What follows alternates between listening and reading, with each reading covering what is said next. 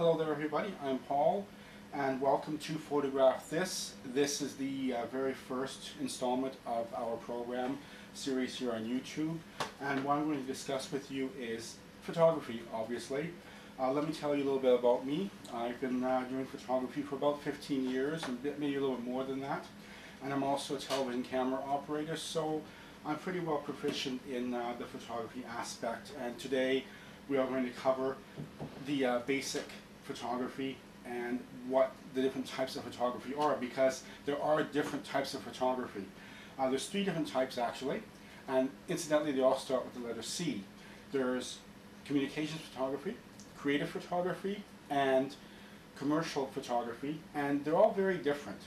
And what I'm going to do is explain to you the differences by using a subject, and in this case we'll use this pepper shaker. And what I want to use this is our subject, and with this pepper shaker we're going to describe the 3 different types of photography, which I mentioned are very different, and most photographers are not proficient at all 3 types of photography. For example, I'm a communications photographer. So let's go over what the different types are. Now, I mentioned communications photography, and basically that is news, sports, special events, that sort of thing. And you would just say, for example, you're trying to tell something to somebody through photography.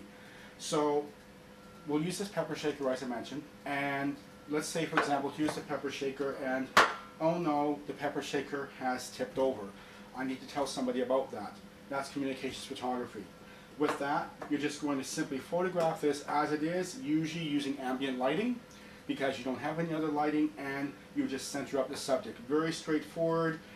Like I said, no special lighting, no special anything, just center the subject and get the best photograph you can. That is communications photography. That's what I specialize in.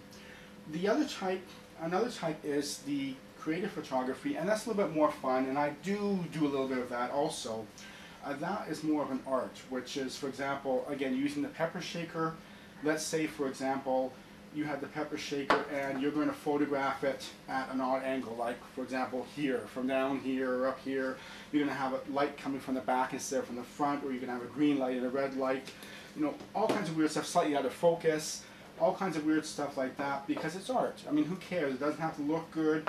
It's not about looking good. It's about being artsy-fartsy, and, you know, it's up to the person looking at the photograph to decide why you did what you did. You know, oh, why is there a green light here and no light here, and why is it upside down? Who cares?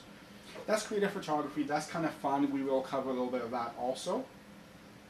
And the third type is commercial photography. I personally don't like it. I was never good at that. And commercial photography is really not for fun. There are some good commercial photographers, and you can make pretty good money at it if you like doing that. But basically, again, using this pepper shaker, commercial photography would be, I'm selling this. So, you know, I'm going to put this on a nice white, you know, surface, nice white nice white backstop, centered perfectly, perfect lighting, light meter, no shadows, no hot spots, all that kind of things. 20 minutes, 15 minutes to set it up and photograph it, and then it's going to go into a catalog or an advertisement or something like that. And I know a little bit about that, though I haven't done it and I'm not good at it. I do know people who do commercial photography. I don't know if you've heard of a little department store chain called Walmart, but you might have heard of them. I know some of the people who do photography for Walmart catalogs and their ads. So, you know, we're going to cover a little bit of that too, and of course video. We'll touch on video a little bit. So basically, that's your 3 different types, and through the series we'll touch on each one in each episode, and discuss each one, you know, how each type of photography affects your subject and how you're going to shoot each subject. Focusing more on, of course, the communication photography, because that's what I do. Before we go today, I do want to touch on one more thing. We are going to touch a little bit on lighting as well, and what I want to mention to you is one of the important things is when you're first starting in photography, use the automatic settings of the camera. Now, once you get used to using the automatic settings, you can go and play and use manual settings. For me, I don't like the automatic because I don't have any control. So, you know, get used to it. You can change the settings yourself, manual settings a little bit later on. Start out using automatic. especially white balance. I want to touch on white balance. Now, white balance is complicated to understand what it is and what it means and how it's important in photography and video. You don't have to go into that much detail, but what you do need to know is using automatic white balance on the camera as part of your automatic settings. It doesn't always work because just like everything automatic, it doesn't work the way it's supposed to, but later on we'll touch on white balance more and how to use it automatic. Basically what it is, there's no such thing as white light really, except for probably outside in sunny weather at around noontime. That's the closest to white as you're going to get.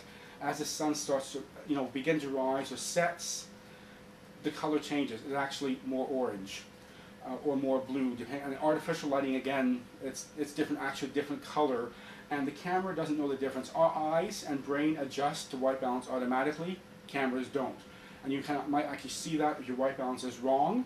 You might have a little bit of orange or blue tinge to your photo. That's a white balance problem. Unfortunately, you can't correct that in editing, so you have to make sure it's right. That's why use the automatic white balance when you first start out. Just go over a couple of things about white balance. The best white balance, as I said, or actually best lighting for white balance is natural light. I try my best not to use artificial lighting. Even here, I'm in front of a window.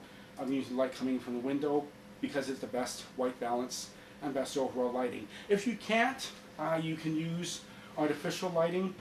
Well, you have to, but the different types of artificial lighting, basically, to go over it quickly with you, any light that has a filament in it, we call that in photography tungsten lighting. That basically has an orangey kind of tint to it.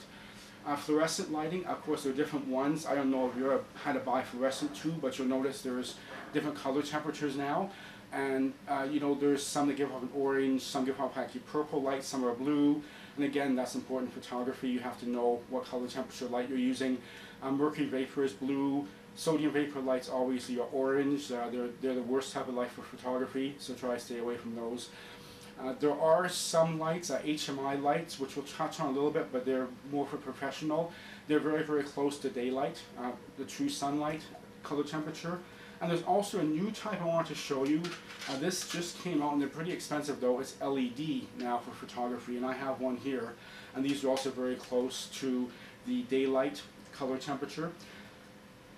Reason I like them, not only that, is they don't give off any heat, and they use very little electricity. As a matter of fact, this one runs on, as you can see, AA batteries.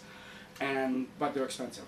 And they do come with filters for color correction, as I mentioned, plain filters, and one for tungsten lighting and one for fluorescent lighting. So, I say I'll touch on lighting and get into more about white balance in the future. That is your introduction to photography in part 1 of the series.